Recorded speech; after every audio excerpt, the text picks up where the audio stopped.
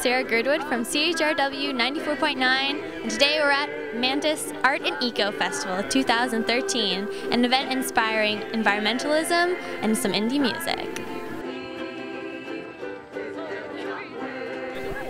So I'm here with the organizer of this event. Her name is Becky, and she's been so kind to set all this up. Could you tell us how long this festival has been running?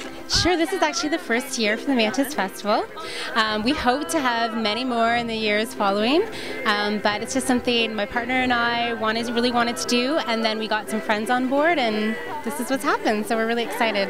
Yeah, for sure. So what inspired this festival of environmentalism? We live actually our backyard backs onto Boulder Mountain, and they've been wanting to do more stuff in the summer, not just in the winter, and so my partner had this vision of having art on the hill, and I'm really into the environment, so I wanted to incorporate some environmental stuff into that. So we combined it both and created Mantis, and also I moved from downtown to Byron to live with my partner, and was really used to living downtown where there's a lot of art and culture going on, and there's a lot of people biking and walking, and so I really wanted to think about how to bring that to the suburbs. Emphasize sustainability in the local area. Wanted to emphasize sustainability and show people how they could turn their backyards into gardens, and also living with wildlife and all the things that come up when you live in a suburban area. Right on, make something beautiful out of something ordinary. Don't tell us what to eat, don't tell us what to grow.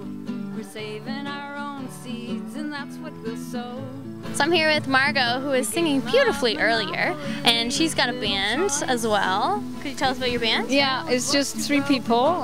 We're, sort of middle-aged. We're called the Beamers, which is sort of a takeoff from the Boomers, Yeah, I got it. And because we also try to play upbeat songs. And, oh yeah, I was grooving to your stuff. Yeah. It's awesome. I mean, a lot of it is old music, but we're trying to mix it up a little. Yeah, well, it was a really great vibe for the festival day. And we're a pretty new group, so we're really still learning a lot of new songs, new old songs. Now, do you have any work that you do yourself? My own individual pieces I'll be singing later, and they are political, environmental. So you're very supportive of this kind of thing? Yes, this is a wonderful event. Yeah.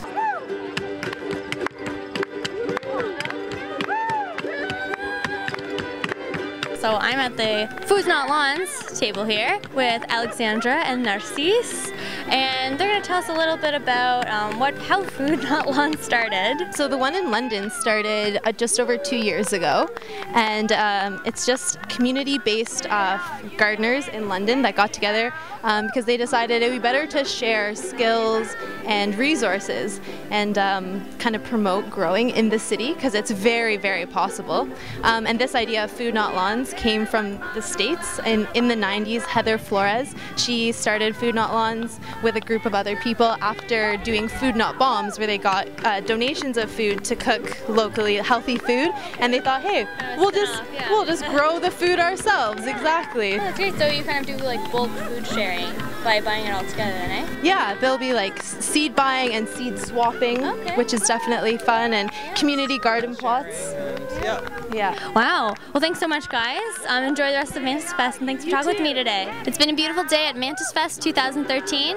Remember to keep it green, and this has been CHRW 94.9. This summer, we are where you are.